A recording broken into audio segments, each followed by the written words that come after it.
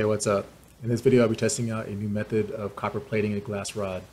In a previous video, I noticed that when I exploded copper in a vacuum, the inside of the vacuum chamber was coated with a thin layer of copper, and I wanted to see if this method could have the same effect as a magnetron sputtering method. Copper is a very reactive metal that it oxidizes almost instantly, so when I vaporize copper in the atmosphere, the copper ions oxidize before it reaches the edge of the chamber.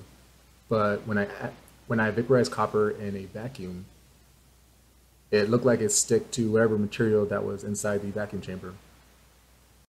To test this theory out, I'll be using 36 gauge magnetic wire. This is what I had on hand, and it would coat the chamber with contaminants because of the actual coating of the magnetic wire.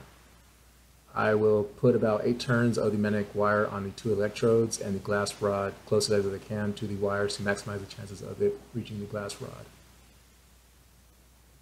I'll use my blue 5,000 joule capacitor bank, but I'll only charge it to 3,000 volts, so it will release about 4,000 joules of energy. Now, before I go any further, I have one big issue with these capacitor banks and discharging them. They sound like a gunshot. I created a vacuum switch to reduce the noise of discharge, and well, it almost eliminated the discharge noise completely. The sound you hear is only from the copper slamming to the vacuum chamber, and not the sound of discharge from the capacitor bank.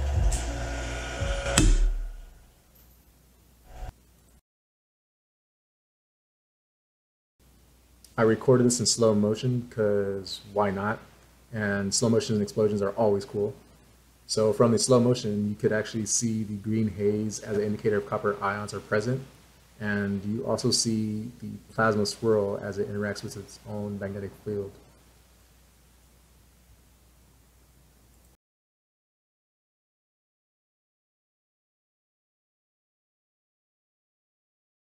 After the copper vaporized, it looks like there's just oxidized copper everywhere and the contaminants from the magnetic wire. I have about 350 volts left in the capacitor bank, and I did not set a way to completely discharge the capacitor bank, so I took the risk and opened it with the 2 electrodes to attach to the vacuum chamber.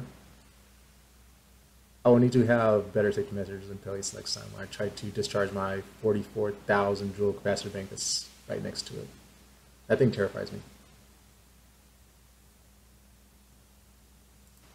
I tested the resistance of the glass rod to see if I actually made it conductive, and it actually was conductive on both sides of the glass rod, and on the same side it was even more conductive where it was closer to the wire that exploded.